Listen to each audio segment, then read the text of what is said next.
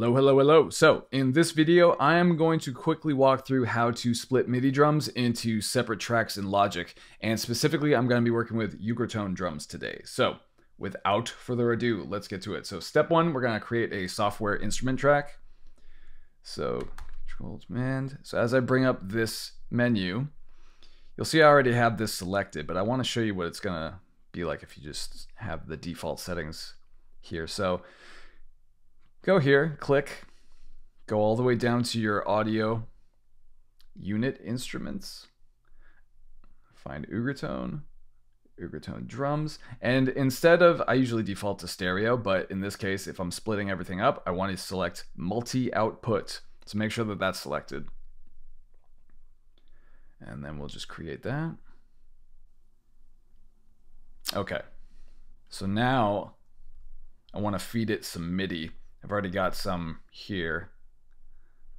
I'm actually using the Funeral Beat 1 taken from the Ugritone Doom Metal Essentials MIDI pack. So 90 BPM, nice and sludgy. I just want to make sure that it's actually triggering the sounds in the plugin. So let's start with that. So I think things are still loading up. So what I'm going to do is like this. There we go.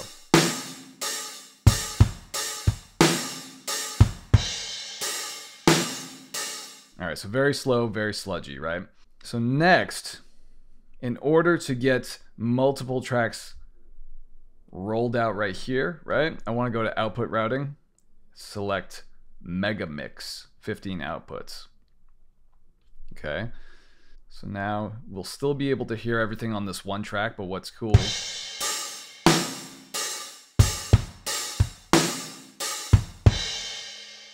is that on this channel strip, you notice this little plus and minus sign.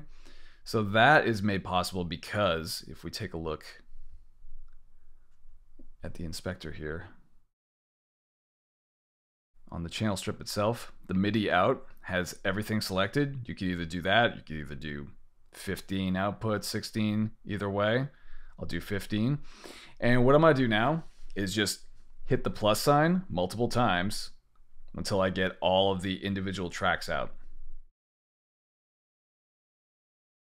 And there's a ton of drums that are not going to be, present here in the tracks that I have available.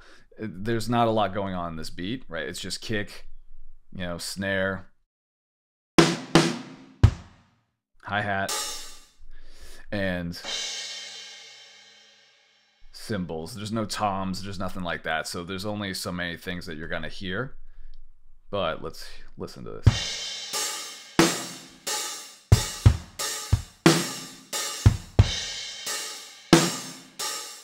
Okay, so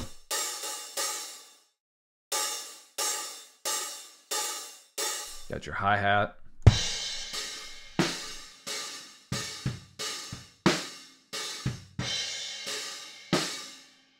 Sounds like a room mic maybe.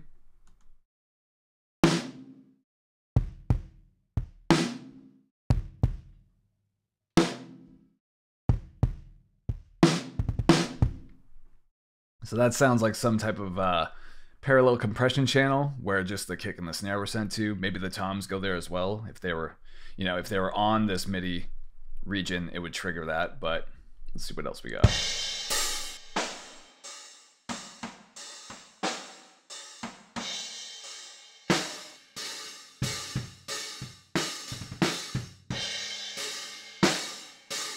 So I'm thinking this one is probably the room. This one's probably the overhead.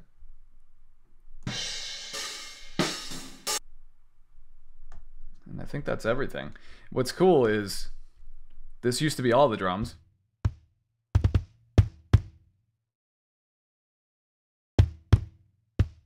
And now it's just the kick. But if I hit this minus button right here, it's going to take all these tracks away.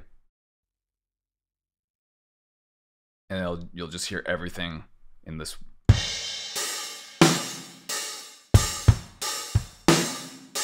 The more you break it up, the less you're going to hear here.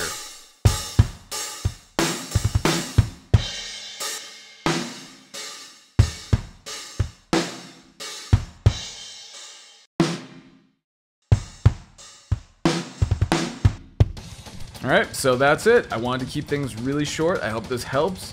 And if you're just getting started with drum programming and just working with MIDI drum grooves and trying to figure all of that out, but you're not really sure where to begin, I've put together a free drum programming mini course that you can find at the link in the description.